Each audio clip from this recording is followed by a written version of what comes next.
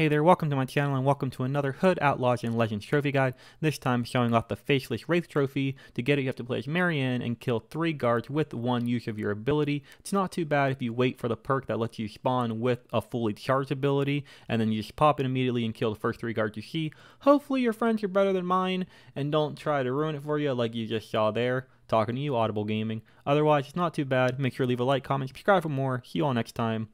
Peace out.